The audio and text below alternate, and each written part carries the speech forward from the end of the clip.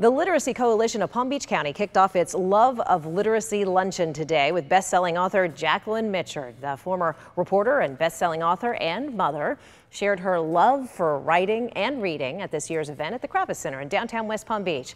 Her most famous novel, called The Deep End of the Ocean, was the first selection on Oprah Winfrey's book club.